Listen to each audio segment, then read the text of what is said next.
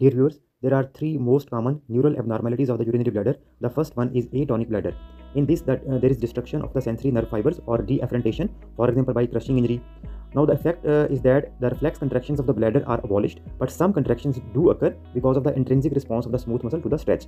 Bladder fills and is over-distended, due to which overflow incontinence occurs.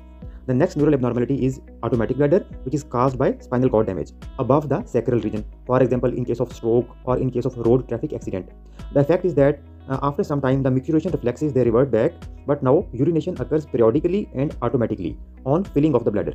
The third abnormality is called neurogenic bladder, and it is caused by lack of inhibitory signals from the brain. So facilitatory impulses pass continuously to the bladder, and it can occur in diabetes mellitus, multiple sclerosis, or Parkinsonism. Now the effect is that frequent and uncontrollable urination occurs even on minimum filling of the bladder. Thank you for watching. Stay blessed and Allah Hafiz.